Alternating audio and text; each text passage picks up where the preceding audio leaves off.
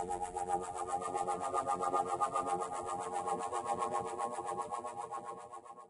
internet and pass traffic through there. All the while you're collecting all the data as well. And you can also transmit data too. What's happening on this laptop here?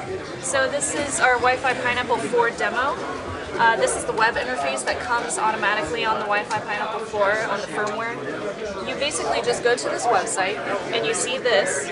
You have a whole bunch of different tools that you can enable or disable for different things like DNS spoofing, phishing attacks, redirecting and collecting data. And down here you can see all the different people that have already connected to this thinking that it's their wireless network. One example I have down here, you can see the names of the wireless access points that they think they're connecting to. One big one is ShmooCon Open, which is the open wireless network available at the convention. Obviously, we're not ShmooCon Open, but everybody thinks that we are because he changed his name and his MAC address.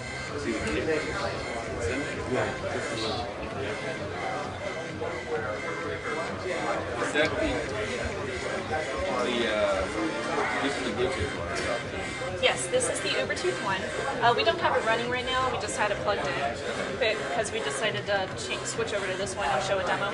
But yeah, it's basically a Bluetooth hacking device, and it's open source firmware and hardware, so you can find all sorts of development about it online on the website.